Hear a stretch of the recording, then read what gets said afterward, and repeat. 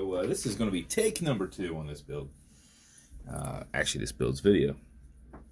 First time I did it, I really messed up halfway through. So good times. So we're going to try this again, and you won't even know, other than me telling you.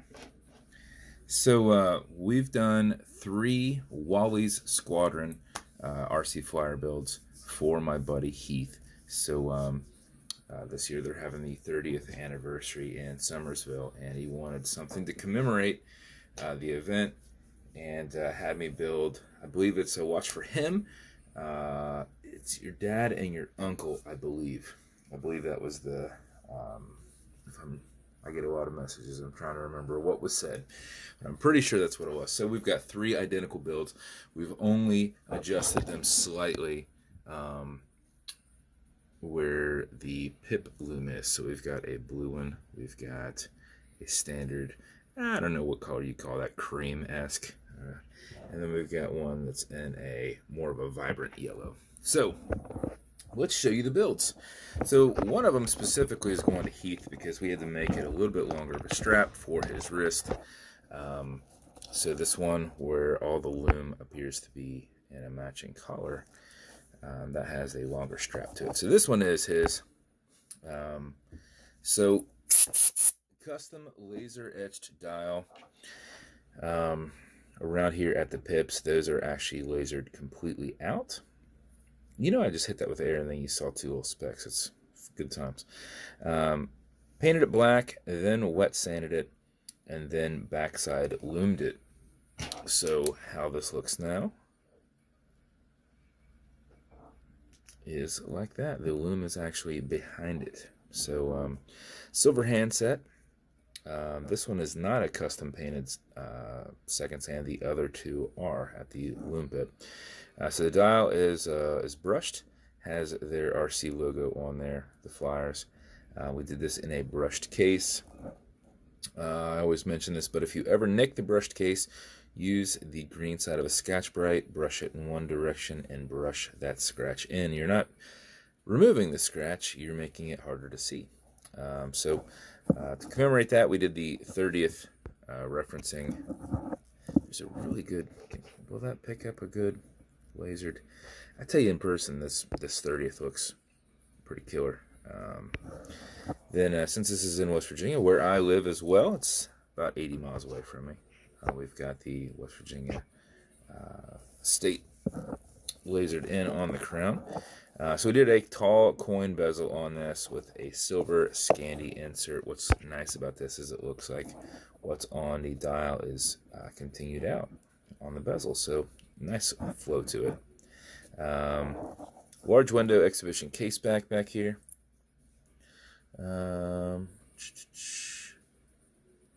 Somebody just messaged me something, and I don't think he meant to send it to me. Maybe he did.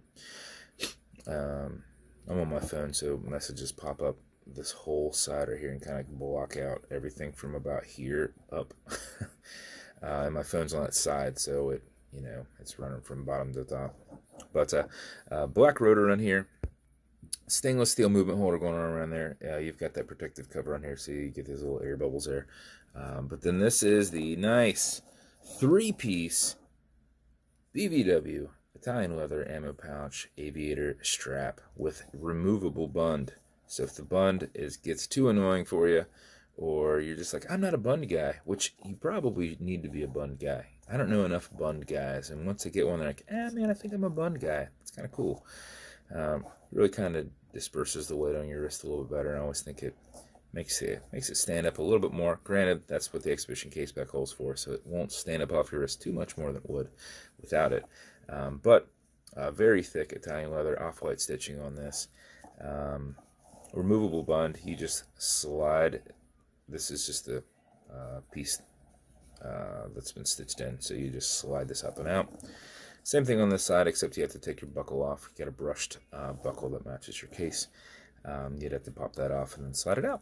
So on yours, I'm giving you an extra. The other, since this was custom made, he just did it my normal way, which is nothing done on it. But the other ones have my partially stamped, or it's actually branded, logo on it. So I'm going to throw you in one of these. So if you ever pop that off or you want that yourself, you can put it on there. But I always kind of show them this way to kind of showcase the stitching. I always think that looks good.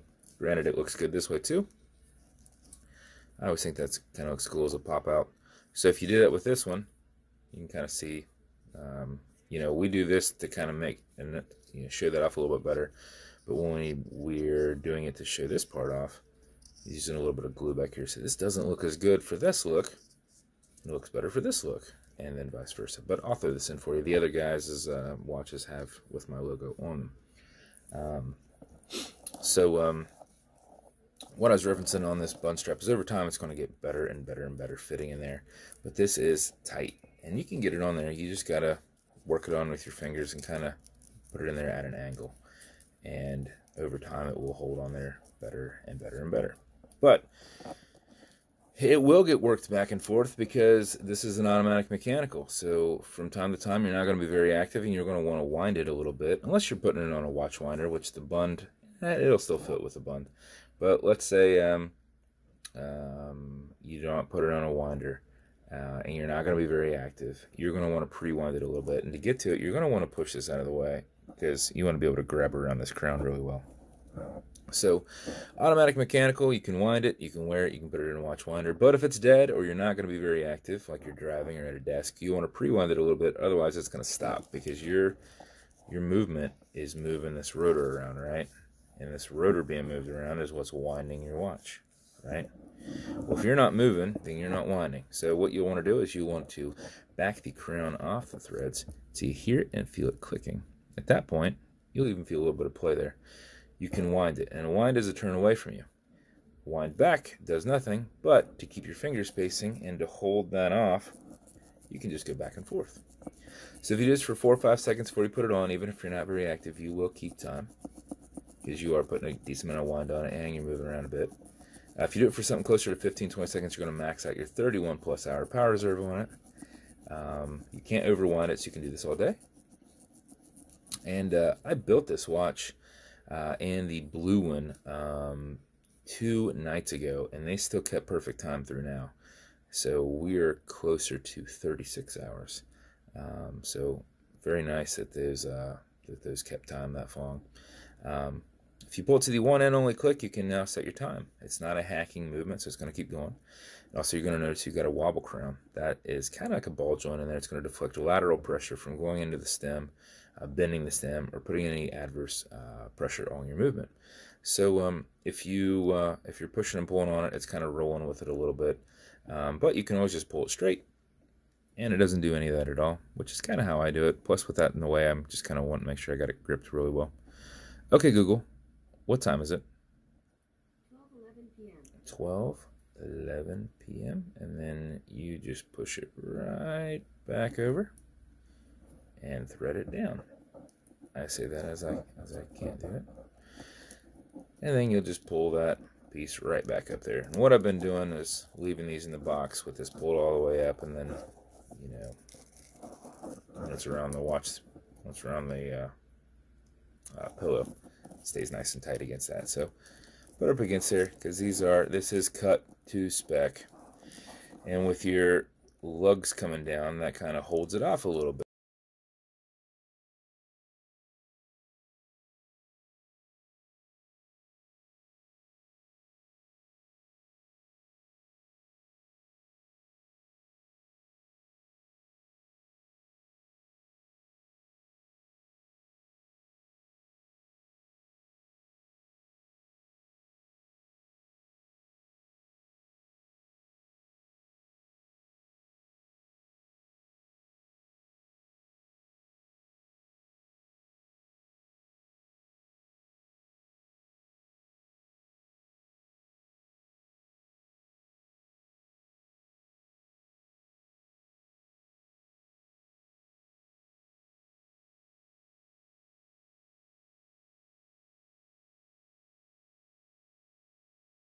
Open, but special edition boxes.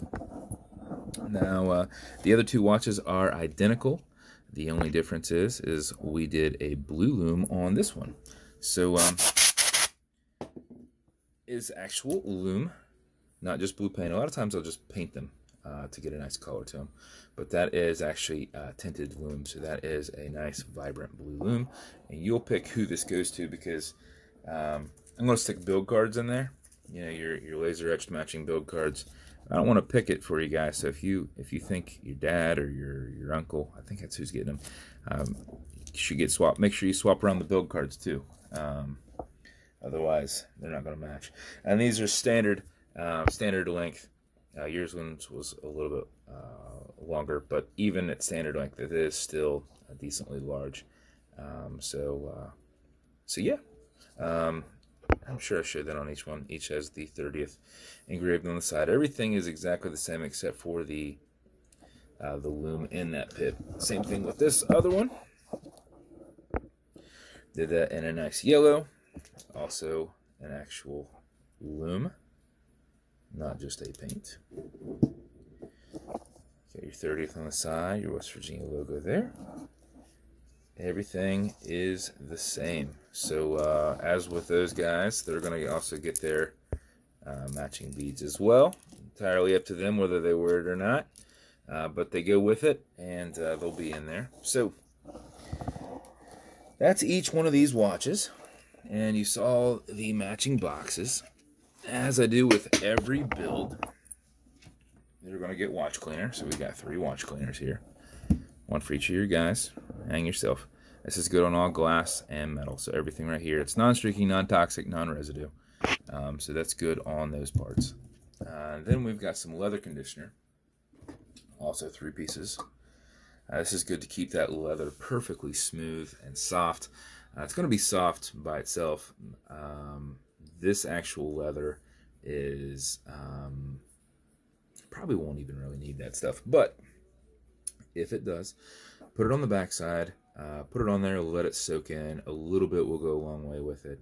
You have a lot of leather conditioner there, even though it's a ½ ounce. So use it as you need it, maybe every 6 months. You're probably going to use it on the back side more than anything, because that's where you'd feel if it's not getting soft. But you can put it anywhere you want on there. And then you're also going to have some fine scratch remover. This is Novus 2 from Amazon, just repackaged. This is basically like Poly Watch, but way more full. This is an acrylic glass over here, and you can scratch it, but if you do, no big deal at all. Put a tiny bit on it, buff against it, filling that scratch with your included microfibers. Now, I didn't have any in a silver. I got to order new. Actually, I've been trying to order new for about 6 months. Just ultra fine microfibers. You'll have one around each watch in there. Just buff against it, filling that scratch up, going back and forth. And if you can really get back and forth and generate some heat with your thumb, you'll knock it out way quicker. But 15-20 seconds, your acrylic will be back to normal. It's like a 5mm thick acrylic, so it's very thick, and it will take a beating. And then lastly, you have your build and warranty cards for each guy. I know which one Heath gets, but then you've got one for Buck and Keith. So I might just pick one for you, and if you go, Keith is more of a blue guy than a yellow guy, then you just swap those around. No harm, no foul there when you're giving them out. So those are the builds, man. I appreciate you thinking of me and having me build these for this event. And I'm pretty excited to come and see it myself. So thank you for thinking of me. Thank you for the support. Thank you to all who are watching it. Hopefully some fans out there of Wally's Squadron getting to see us too. And just a side note, I did make one extra of those dials, and I did make one extra of those boxes. Now, you won't get it with the logo and the 30th on the side. That was very specific for this group, but if you want one of these, I've got one left, and it will only make one more, unless Heath says it's okay for somebody else. But we're going to keep the 30th on there, and we're going to keep the logo specific to them. We can always do your initials on there. We can do something different, but that is specific to these 3 builds. So thank you for watching. Appreciate your time. And if you want me to build you something custom and unique, reach out and I'll see what I can do. And if you want to continue to see videos like this, like and subscribe as I put them up all the time. Thanks, guys.